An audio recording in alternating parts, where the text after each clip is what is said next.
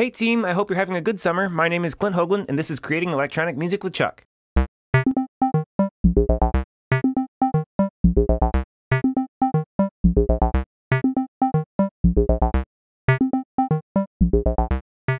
In our last video, we looked into the instruments of the SDK and did a deeper dive into one of those instruments, the banded WG U-Gen.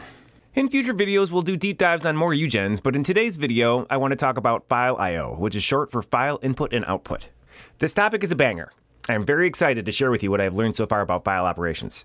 Reading information out of a text file doesn't seem like a very important or exciting topic, but it unlocks some capabilities that I find very exciting. Because of the wide-ranging possibilities we can explore using File I/O, I'm going to break it into two videos.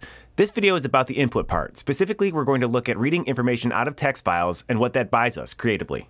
In a later video, we'll look into writing information into text files using ChucK and why we might want to do that. So, okay, let's see how to open a text file. Here, I've written some words into a text file, which I have saved under the file name hello.txt. I made the file in VS Code, but you could do it in Notepad or any other text editor. So, how do we open this file up in ChucK? The first thing we're going to do is, we're going to create an object of a type called File I/O. I'm going to call mine I/O. This object lets you interact with a file on disk. To select that file, I'm going to type io.open and put in two parameters. The first one is the file name. This file is in the same directory as my ChucK file, so I can just ask for hello.txt. The second parameter is the file access mode. You can open files for reading, for writing, or for both. In this case, I just want to read the file, so I'm going to specify fileio.read and then close my parentheses. Now I'm going to chuck the result of this into an int called success, and I'm going to print success to the console. If I run this script, it shows a 1. That's the number that corresponds to true, which means that opening the file succeeded. If I were to try to read a file that didn't exist, for instance, that would return a 0, which is the number for false. Okay, I've switched my file name back to the correct one, and we can see that the file read succeeded. What can we now do with this file? Let's try chucking IO into a string, which I've called display. And let's print that to the console. Before I run this, try to guess what's going to print to my console. Okay, I run it, and this is what printed my console. It's just the first word in my text file. If I chuck IO into my string variable again and display that, I get the next word. What the File I/O U-Gen does is, it chops up the text file into what we'll call tokens. The tokens are separated by spaces. The I/O object then holds an array of those tokens and waits for you to ask for them. So if I chuck IO into a string, it gives me back the first token, and then it moves to the next one.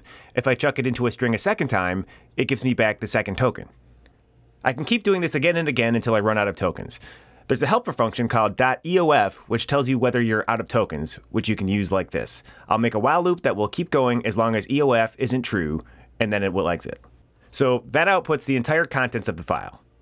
There's also another File I/O function called readLine. If I chuck that into a string, that uses line breaks to chop up the tokens, so each token is one line from the file. This will be important later on, but for now, let's stick to using spaces to separate our tokens. So we've seen that tokens can be chucked into strings, but it's also possible to chuck tokens into ints or floats. Here's a file containing a bunch of ints, all separated by spaces. If I change the type of the variable I'm chucking into, then it will read these numbers as ints from the file. Note that these have been chucked in as ints and not as string tokens. This is important because, as we know, in ChucK we can use numbers for stuff. Here I've created a signal chain that wires up a SINOSC to an ADSR and on into the DAC. I set my envelope like so, and then I make my File I/O object. I open my file into my File I/O object, and then I iterate across the File I/O using this while loop. Note that this looks a little different. If you chuck a File I/O into a variable, that will return a 1 if it succeeds and a 0 if it's reached the end of the file. This means you can use an I/O like this instead of using the EOF function. So I'm printing the value of the int to the console, and then I use our same usual stuff to chuck that int into the oscillator's frequency. I kick the envelope and chuck some time into now. We can use the contents of our text file to drive the pitch of our oscillator. Here is another text file. This one also contains only ints. Notice that I have the ints paired off. This is because the first member of each pair is the pitch, and the second member of each pair is the note length. Here is some code that can parse that file. As you can see, it's pretty much like the other file. The only differences are that this one does use the end of file marker, and this one takes 2 ints for every pass through the while loop. The first one is the note, and the second one is a divisor. I use the divisor to chop up a bar into quarters, eighths, and 16th notes.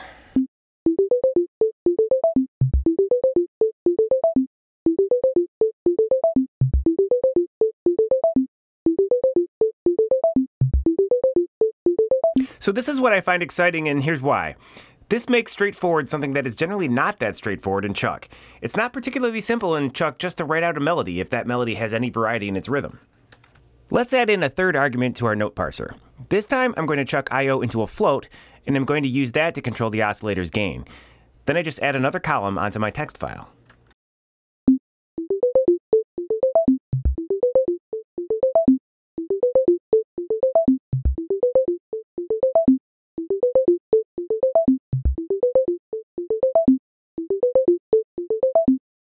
So you can see it was really straightforward to add dynamics to my melody in this fashion. You could use the same technique to attach any kind of value to your notes. Try it with filter cutoff, or pan, or decay length. Go nuts. I do want to point out one more useful feature of the file I/O object before we move on. As you can see here, I've chucked 0 into its seek method. The seek method lets you choose the token that will be chosen next. By choosing the first token, which has an ID of 0, I can cause the I/O to jump back to the beginning, which makes this into a loop. So this here is essentially a part that can be played by a ChucK file. You could chain a number of these together to make a longer composition, or you could just make the part file longer. However, I'm looking at this and it's missing two things that I think would really help me. I want to be able to make a comment, and I want a non-hacky way to put in a rest. For those listening who aren't musicians, a rest is a moment in your part where you don't play anything. They don't get a pitch, but they do get a note length. So the way I want to do this is I want to be able to start a comment with a double slash, and I want to be able to put in an R instead of a note number to specify a rest. If you're only reading ints out of a file I/O object, your ChucK script is just going to exit when it reaches something that's not an int. That's not allowed. I asked about this on the ChucK Facebook group, and I got an answer from none other than Perry Cook, author of the C++ SDK. Shouts to that guy. He asked if I knew about something called the string tokenizer. I did not know about the string tokenizer because it is not documented in the ChucK book, nor is it referenced anywhere in the online documentation. The only place it does show up is in the example files that come with the ChucK distribution. In the string directory, there's a file called token.ck. Here's what's in that file. It's very simple. It's got an object called a string tokenizer, and it's got a set function that takes a string. Now here we've got a while loop that says while there are more somethings, print the object's .next property to the console. If we run this, we can see that it cut that string into 3 tokens and then printed each one to the console. From this, we can infer that the .more property returns that there are more tokens to return, and the .next function passes us the next token. This means that this string tokenizer object really lets you treat a string the way a file I/O object treats a file. Here I've written a part file that has the features that I want. It starts with a comment, and then it has a mixture of notes and rests, and the notes and rests themselves specify the pitch and the length of each note. Let's take a minute to examine this line by line. The first line is a comment. I start the comment with 2 slashes. In a ChucK file, that becomes a comment because it's part of the language, but this file is not a ChucK file, so I will need to make that happen when I parse the file. Our next line is just a regular note. It's got a note number and a note length. We were able to handle that pretty much automatically when we were just parsing the file into ints.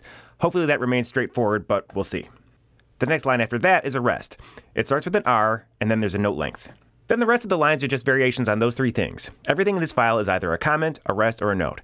It's important to observe that each of those is on its own line. So now let's look at a file that can play that part. Let's look at this line by line as well. The first line is the signal chain. The second line sets up the ADSR. On line 4, we make a file I/O object, and on line 5, we make a string tokenizer. On line 6, we open up the file that has the lines we want to read. We set up our beat time and make a default offset. Then we have this infinite while loop, which contains a second while loop. The inner loop will terminate when io.more returns false. That more function is essentially the opposite of the EOF function. It evaluates to true if you haven't chewed through the whole file yet.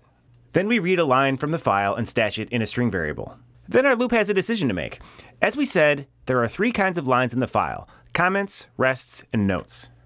The way we're going to find out which is strings have a find function that returns the position of a string inside another string. So were I to, say, have a string called Clint, if I did a clint.find for the letters IN, then it would return a 2, because IN would be at the 0, 1, 2 position inside Clint. In this case, we want to know if the line string starts with a double slash, an R, or neither of those. So we use line.find to see if there's a double slash at position 0, and if so, we'll treat that line as a comment. If it's an R, we'll treat it as a rest, and otherwise we'll treat it as a note.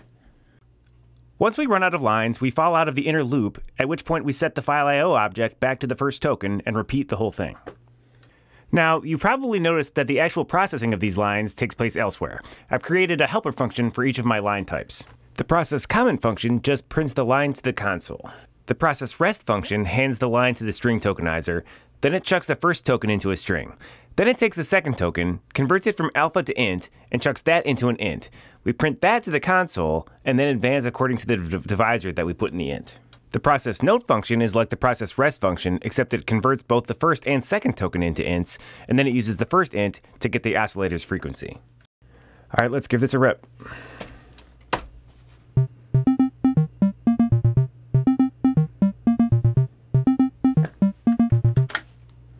And if we take a look at the console output, you can see that it printed out my comment, it printed out the notes when the notes played, and it printed out the rests when the rests played. So that's all pretty cool, but let's try one more thing. I've added another helper function called process extras and put it into my note processing function.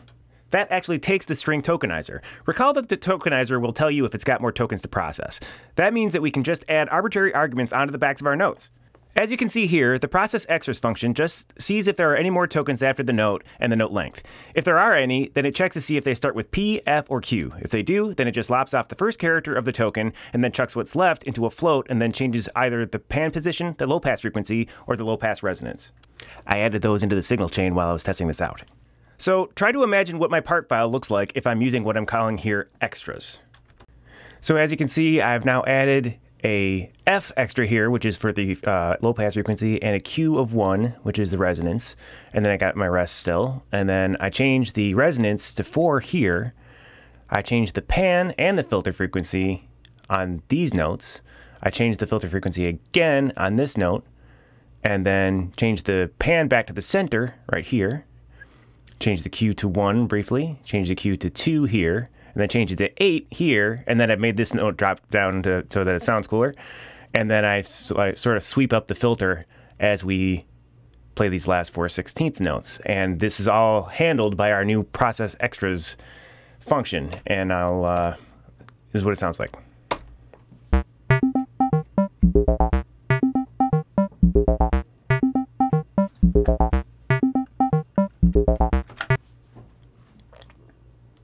And if you are the type of person that would rather see things in neater columns, tabs work just fine. The tokenizer treats tabs like spaces. So here I've used tabs instead of spaces to separate my different, my note from my note length from my extras, and they're made nicer columns. I probably wouldn't do that myself, but if you feel like doing that, that is supported by the tokenizer. So, as we've demonstrated, using a combination of a ChucK script and a part file, we can create whatever format we want to enter notes or other musical events in our music. Note entry is one aspect of ChucK that I personally found a little daunting, but using this technique, it's actually very simple and powerful. In this video, we discussed reading from text files and how you can use that in ChucK to make it simple to write melodies. In our next video, I'm going to explain a little more basic music theory for those who are wondering how to pick the MIDI note numbers for their melodies.